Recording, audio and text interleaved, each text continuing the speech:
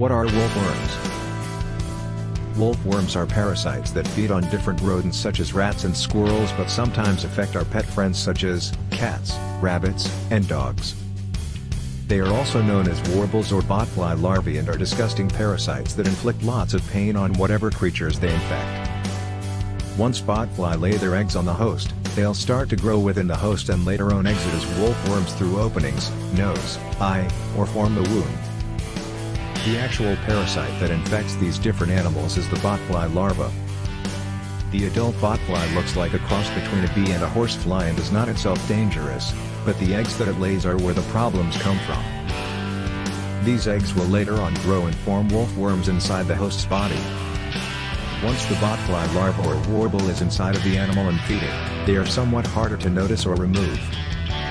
They stay in the animal for approximately 4 weeks and then the wolfworm will become visible under the skin as an inflamed and irritated spot or lump with a hole in the top so that the wolfworm can breathe.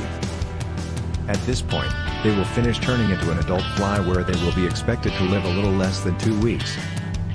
The warble at this point in its life before it turns into a fly is about 1 inch long, half an inch wide, and is a grayish-brown color, but is recognizable by its distinctive black spines. Once it turns into a fly, the botfly will start looking for the next host to lay its eggs, leading to the same cycle all over again.